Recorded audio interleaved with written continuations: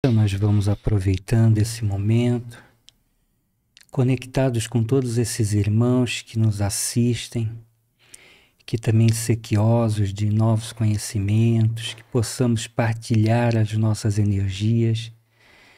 Vamos assim nos envolver nesse manancial de luz, que possamos ser inspirados pelo plano maior, que o poder superior, o grande arquiteto do universo, possa inspirar nossas vidas e nesse momento especial que possamos levar um pouco a palavra, um pouco do entendimento da doutrina espírita, alguns conceitos, para que a gente cada vez mais se aprofunde, para que cada vez mais a gente possa se fortalecer, para que cada vez mais a gente possa renovar as esperanças em nossas vidas.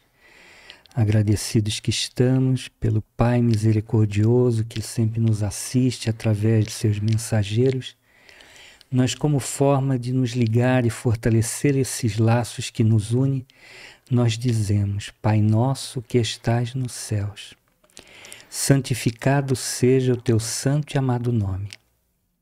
Venha a nós o teu reino, seja feita a tua vontade, assim na terra como em todo o seu universo. O pão nosso de cada dia dá-nos hoje.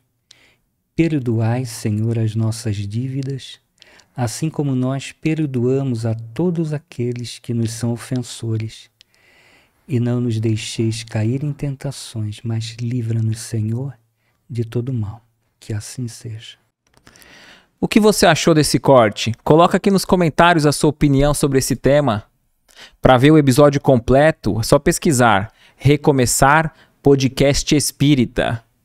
E caso tenha ficado alguma dúvida sobre a doutrina espírita, é perfeitamente normal. Procure ler as obras de Allan Kardec.